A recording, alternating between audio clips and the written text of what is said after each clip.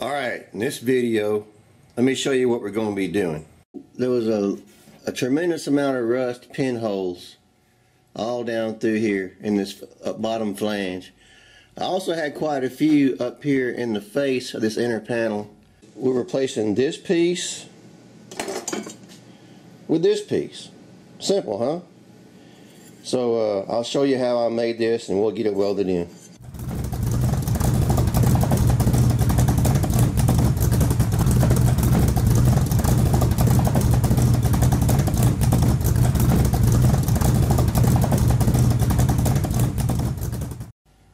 I also had quite a number of pinholes up here that I went ahead and welded up.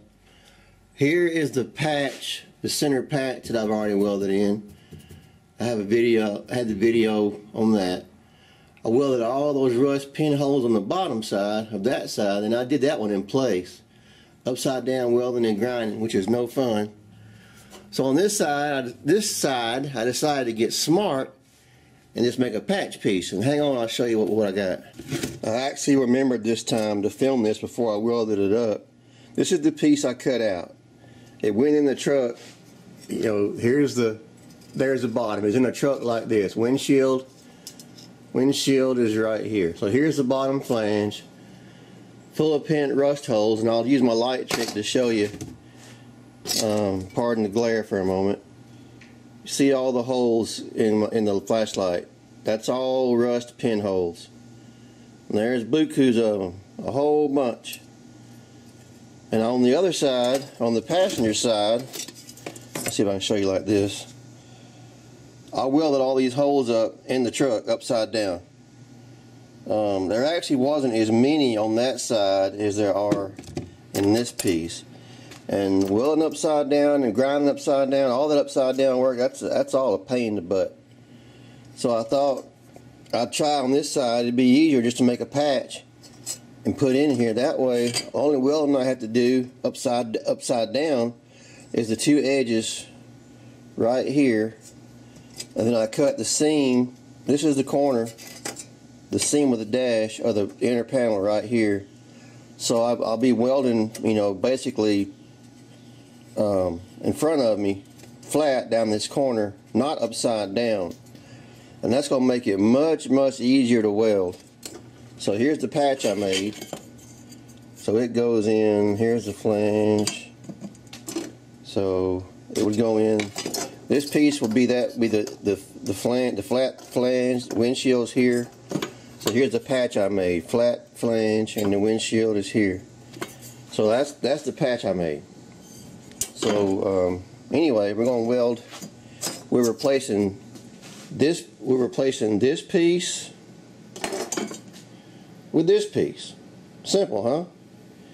So I'll show you how I made this and we'll get it welded in. So I'm going to do over here what I should have done over there. I'm going to make a patch and weld it in over here. Now, so I don't have to bend the interface here, which was putting this shape in it. That's a lot of work. I'm going to just patch just the underneath flange. So I'm going to cut it through the flange all the way down through on both sides, and then cut right down the edge of the crease, and then weld it back in again along the edge of the crease, and just have to weld it up upside down right here on the two sides. That'll be much easier, much less work than all that upside down welding and grinding.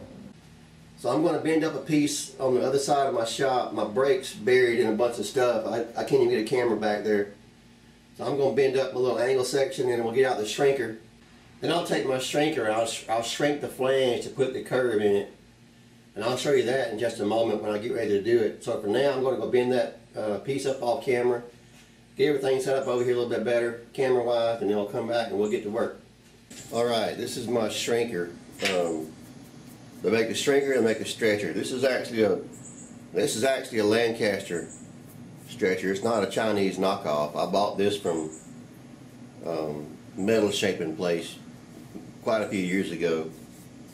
Anyway, they have shrinkers, they have stretchers. What they do, there's jaws in here that when they squeeze, they gather the metal or they spread it out. That's not a very good explanation, but you can get on the web and find, you know, good explanations how these things actually work. So when you shrink like I made this flange here. So when I shrink this edge, when I shrink this edge here, the metal is going to gather. It's going to start to form into a curve. You can actually make curved shapes, and I've got a couple of videos where I've shown doing it on my forward.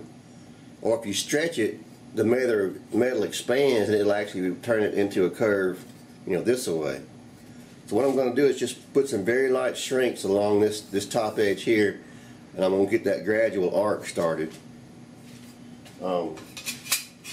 I don't have a camera set up to go back and forth, so I'm just going to do a round of shrinks here, let you see how that works. And then we'll go fit it on the truck and see how it's fitting, and then I'm going to come back and shrink off camera, so I don't have to keep moving back and forth. That'd be a real pain, obviously. So let me zoom in a little bit here. Not a lot to see. It's just it's a mechanical force. So, and this is 18, I think I have here, a piece of 18. Could be a piece of 19, I don't remember. So you don't want to just get in there and caveman it as hard as you can to start with. Now the dies in this one have given me a little bit of trouble over time, so I'm just going to go easy here. And another thing you can do, especially if you're new to this, you can make marks along here with a marker, and I'll just do it to show you right quick.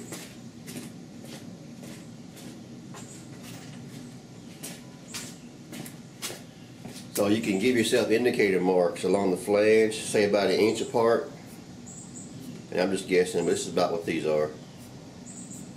And what this does, especially when you're having to make multiple passes and you're trying to sneak up on something, which is the way you should do it, it's important to know where you've been shrinking or not shrinking. Now you can also see the jaw marks to know where you've been. But once you do that 3 or 4 passes, you kind of lose that reference. So these lines let you know kind of where you've been shrinking and not shrinking, to try to give you some repeatability. Oh, it is raining. And while I'm at it, I'm going to put them on the top side too, so I can see when they're still in the jaws. So I just made little reference point marks about 1 inch or so apart. Nothing fancy. So the flange I'm going to shrink on, this is the lower flange. It'll actually fit in the truck like this. And it's bent on fits like this. This is the flat flange, and this is the windshield right here. And this is about a 60-degree angle I've bent in my brake. So let's see what happens here. Try to get this to work. It should work. You can kind of feel the metal giving when you pull the handle, and you can see it too. Very slight, but you can. I'm not pulling on it extremely hard. I just want to get a little light curve in this thing, and then go check it. You can certainly go too far real quick, and then you got to go back and stretch to unshrink it. Now that's definitely got a curve in it. Put a little more on the outside.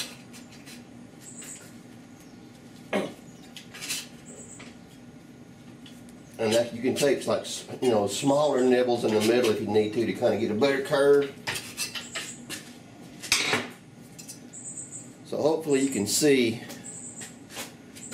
Let me see if I can see it. Hopefully you can see there's a definite curve, right here now. Certainly not straight anymore. Let me get a ruler.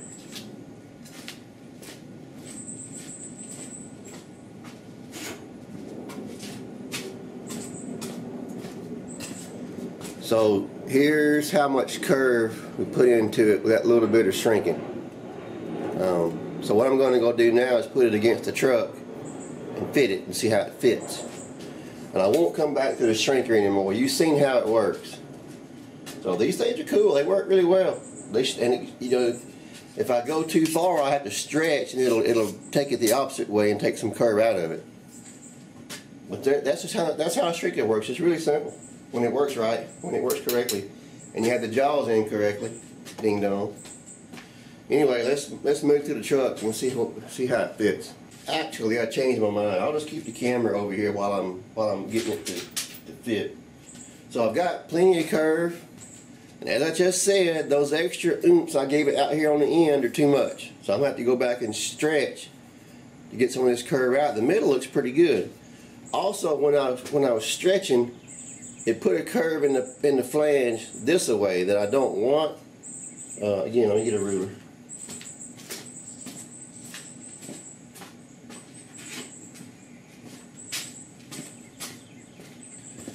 So here's the side I do want the curve in. This is the side I don't want the curve in. You can see how it curled it. When it shrunk in the middle, it put a curve here too. So I got to straighten that on the table with a hammer. So we'll just work that back down.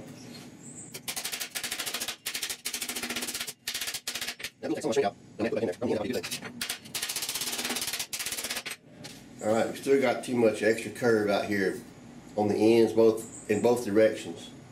But first I'm going to try use a pair of gloves. This will hurt your hands like this. First thing I'm going to do is just kind of take it off the table, and you really can't see. I'm going to lift up and hammer down some.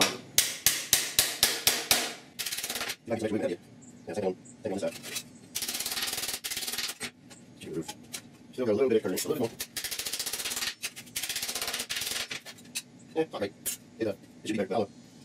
I'll check it. Let me check this. Alright, it's getting really close. There's probably some shape.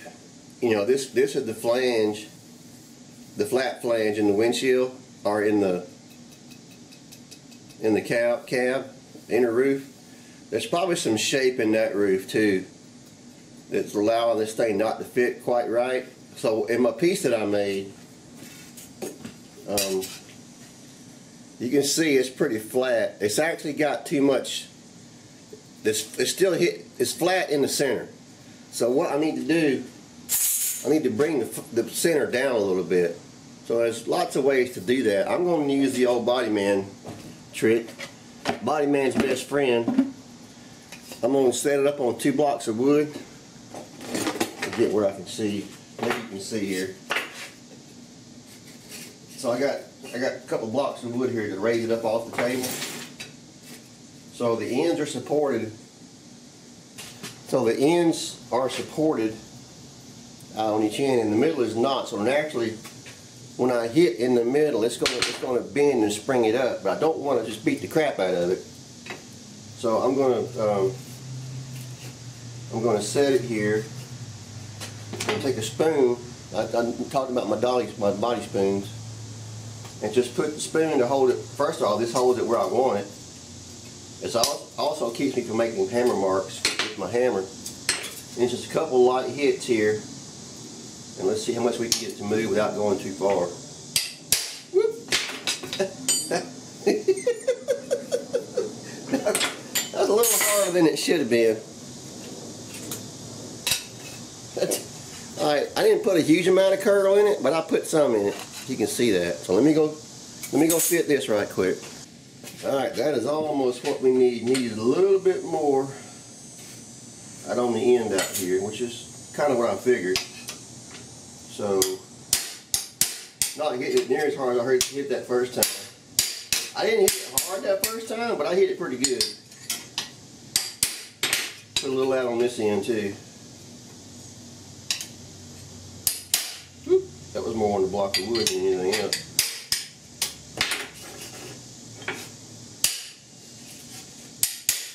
And I know this is some tedious mess, but this is what it takes. Metal shaping or forming, whatever you want to call it. This is the process. It takes time. You got to sneak up on it. Don't get there and try to caveman and get it all at once unless you really know what you're doing. I mean, if you're experienced and know what you're doing and can do it, by all means. And I'm pretty good at it, but I still like to sneak up on stuff. Take my time, not overdo it.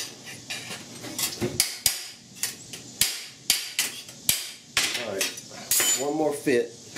Alright, this is fitting really good, except for on this outer edge. It just don't want to curl down quite enough. You goes in the truck like this. Here's the top. This is the windshield. This end out here just don't quite want to cooperate. It needs to come back up a little bit. I think what I'm going to do is stop here, because like I said, it fits really good, except for the very end. And if I have to, I can actually stretch this edge right here, and that'll push this flange right here up a little bit. Which, if you can see, I don't know if you can see it or not. That's what it needs. It needs to roll up a little bit right out here. So just another pass across the table with a hammer, just for the heck of it.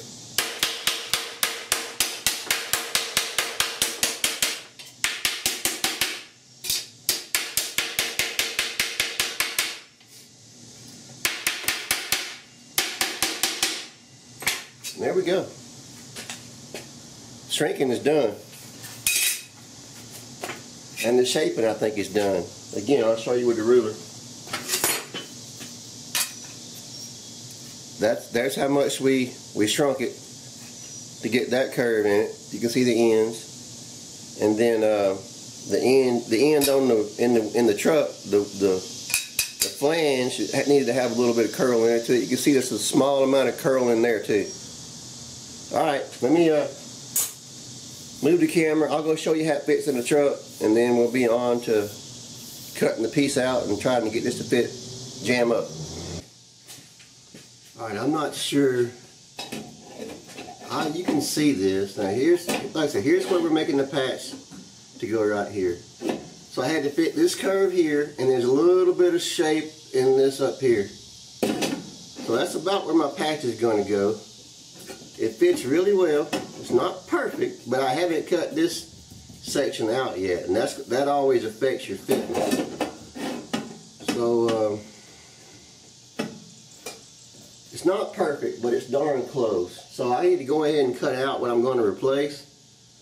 So let me get up inside of here and kind of see. I'm going to trim some of that down, I'm pretty sure. So I just got to get up inside here so I can see what I'm doing. Anyway, the original patch stopped right here. And there's pinholes all the way up to it down this bottom flange. So I'm going to cut it just a little bit off of my weld, where I welded my patch in, only because I welded up that edge right there, and it should be pretty thick with weld bead back up in there. I mean, 6 of one, half dozen of the other. At this point, it don't really matter where you cut it. Just got to cut it. And then down through here, the last bad pinhole, there's one here, and damn it, there's one here, and a little bitty smaller one right over here. So, yeah, I think that's going to fit about right. Now the other way, it's, I mean, it would fit that way too, but it's better this way. So there we go. I made a decision. I'm cutting it right there. So let me cut this out, and then I also got to rough in my patch cut. I'm going to rough it in first. I'm going to cut it, a 1/2 inch or so short on each side to start with, to give me some clearance. And of course I got to cut the bottom flange right here. Alright, let's cut this out, see what we can do. I'm going to cut the bottom seam. Well, I'm going to cut the edge first, and then cut the flange out. That's just kind of how I want to do it. I think I'll just cut the flange and then hit the spot welds. We'll see. I'll figure out something. Let's just get it cut out.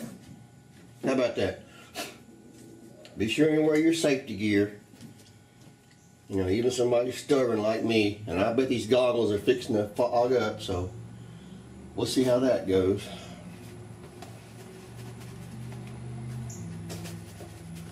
I'm going to cut right along this edge here, and then we'll go from there.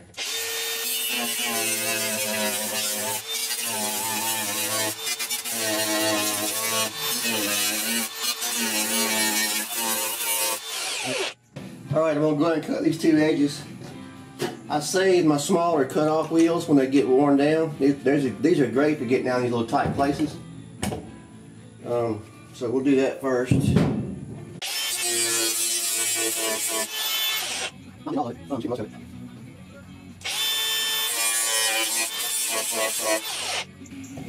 Alright, now go along and find my spot welds and drill them out.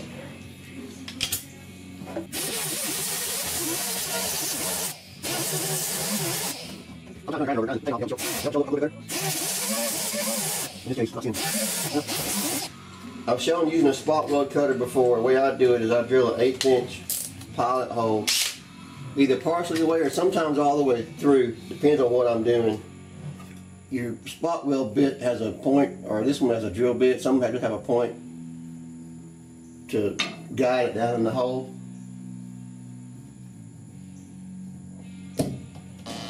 If you want, you can, it's usually a good idea, and I forgot, to get a center punch and punch those holes, especially in a spot weld that's dished.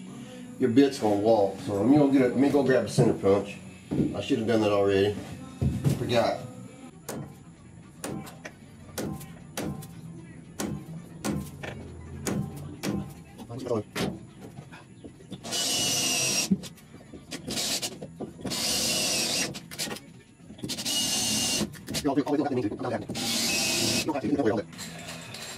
I try to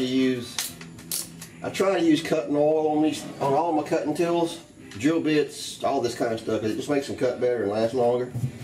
If you've got an area that you're going to weld back and you've got cutting oil on it, yeah, that can be a problem. But normally you wind up cleaning it out. Or in this case, this flange is not going to be welded back. So what do I care about cutting oil?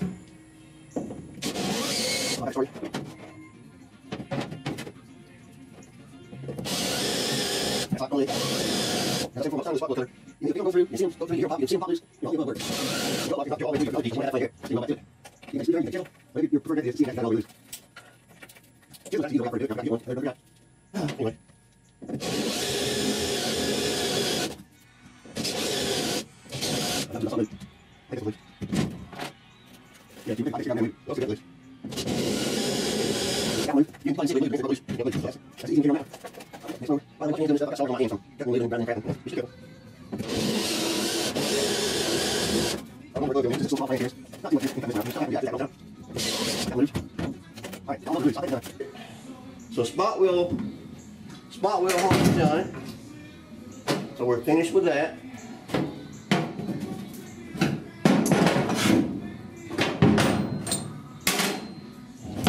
Let me cut this. Be careful of my eyes.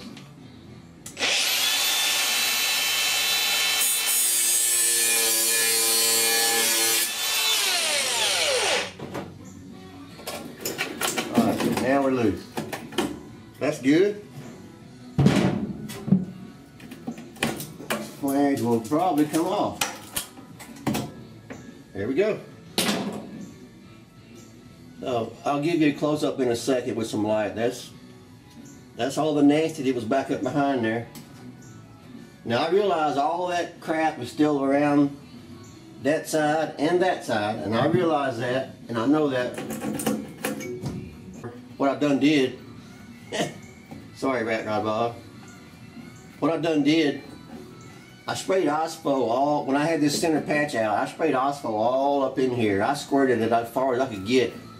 Had it all running down in the jambs and the pillars. So there's a heavy coating of OSPO up in here on this. That's part of the reason some of my welds weren't that great, because that OSPO's welding on top of OSPO's not you know, it causes a lot of spitting and sputter. It's not great to weld on top of. You can do it, I've done it, but it's kind of like galvanized in a way, although it's a different chemical formula. But it doesn't weld up on that great. So that's, anyway, I'm rambling.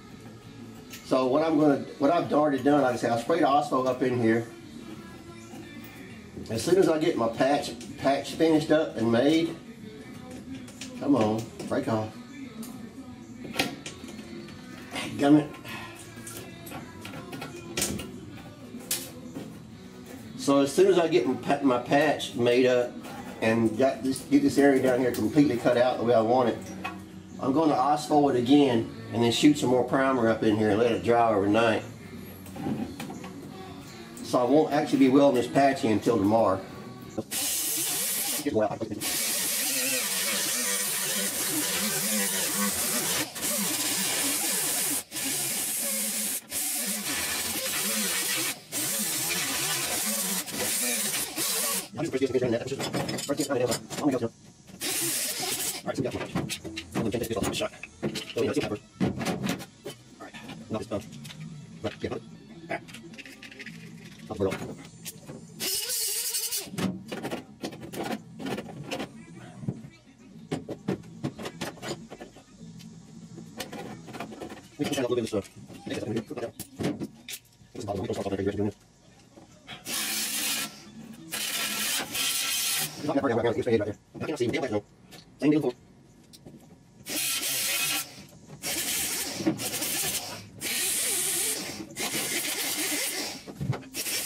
Dolly this flange just a little bit.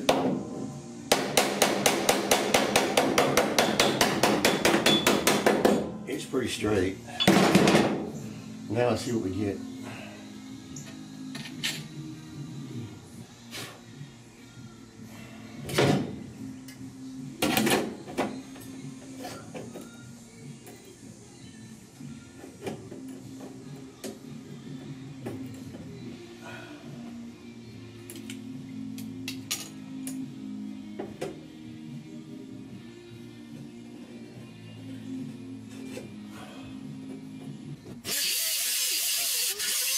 Just shaking the inside of my patch fit.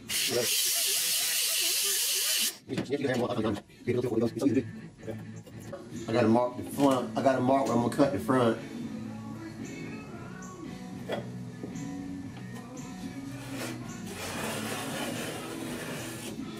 So I marked the back side. I don't know if you can see here. Let me go cut that off. I don't want to do it sitting here. I gotta change grinder wheels anyway. So let me go do that, and I'll be back. That's the flange I cut off, and of course it was on the windshield like this. So this is the edge that has all those pinholes up under there. Quite a lot of them actually. All right, I got this flange fit. Let me grind the burr off.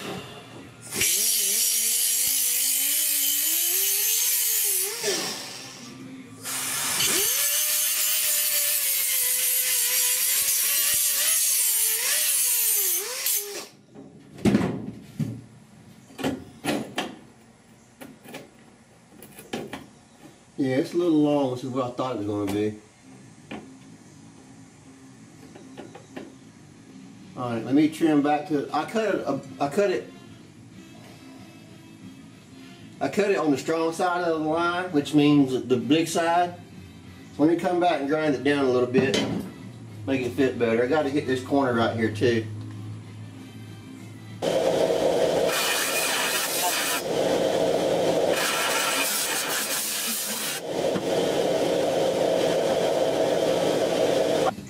I've shown these before. These are duckbill pliers. You can see the shape of the jaw and know why they call duckbills. They're great for working on flanges, stuff like this. You can also use these Viscate flanging pliers, which they're wider, you know, give you a better grip. But on smaller intricate stuff, I just kind of prefer using these. I get better control. So I just got to bend. The angle here is not perfectly perfect, so it's damn close. I just got to bend it down just a little bit. And I know you can't see my hands. I'm just taking this flange and bending it down a little. And by a little, I mean a very small amount. A little bit more.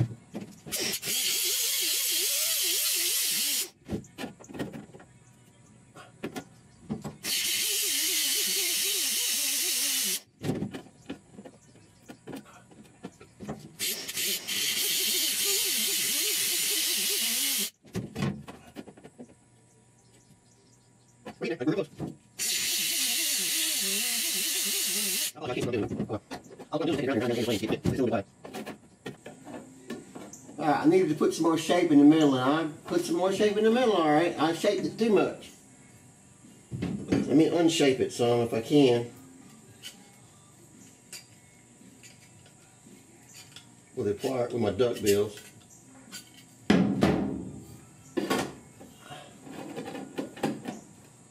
That's getting better.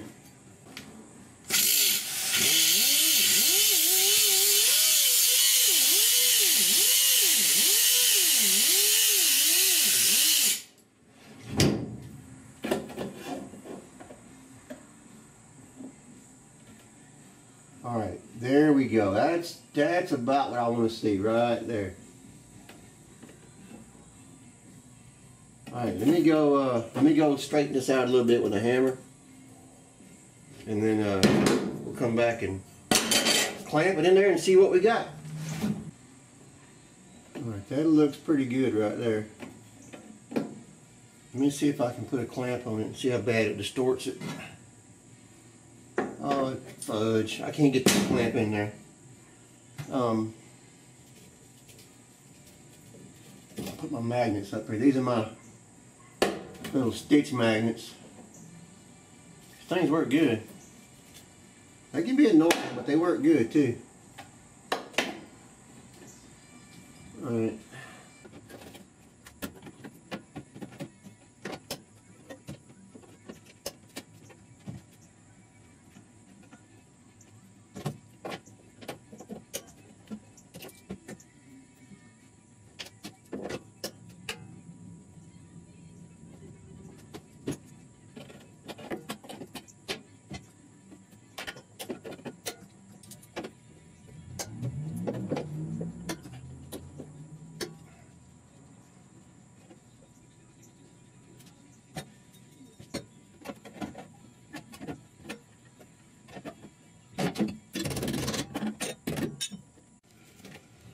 So, and again we got glare, but without light you can't see anything. So there's the overall view of it. Patches from here to here. As you can see, I left this edge long on purpose. I'll come back and cut that later after I get it all welded in. There's the seam where I'm going to weld it down the angle, the corner, the ridge. The bottom, as you can see, matches up pretty good, really well. The corners. So that's kind of all there is to see. It fits. Let me show you from the outside. Kind of get an idea of the shape of it, because I can't do it from in here. So here's the edge of the windshield. As you can see, there's a fair amount of curve to it right here. Not a huge amount, but it's definitely in there. Certainly not flat. So that's where I had to work the shape back into it, right in here, to get it to fit. There's what appears to be a big gap or a low spot, high spot here. That's a double panel. There's a double panel inside this flange right here. I got a hammer and dolly that down when I start welding. As I said before, I'll come back and cut this flange off right here. No sense cutting it now. You don't have to. That's just another spot to, you know, possibly cut wrong and get it not shaped correctly. So I'll cut it after I'm done. You can see it from this side. I mean, there's a gap here that I got to weld up, and I hate that, but it happened. You know, as I was getting this fit, if I had thought about it ahead of time, I would have put some shape back in there. I just didn't think about it. Just made a mistake. I may even push this in a little bit, although it's not flexing much. So anyhow, panel's made. I guess I'll go ahead and, I could end this video here, but I guess I won't. So my next step, as far as welding the patch in, I'm going to take it down. I want to osphole all back up in here again, just because I can get access to it again, just to spray some on there. Let it dry overnight, and then I'm going to prime my back of my patch. I'm going to prime with some primer. I've got some spray can. I'm going to spray on the back of here, and I'll also spray the drip rail, the flange on the inside after it dries tomorrow. And then put my weld through primer on it, and let all that sit until tomorrow sometime, and I'll be welding it back in tomorrow. I guess before I weld this thing up and whatever, I'll show you the patch, you know, as it outside of the truck. So there's the curve in it.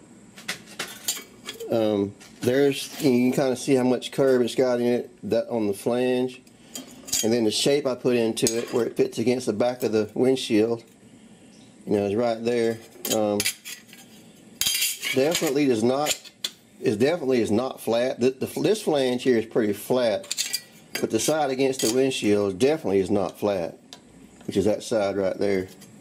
So there's a fair amount of curve in it. Now it looks a little bit wampus, catty-wampus here, and it is, but this is the flange I'm going to work out as I weld it in. No, take that back.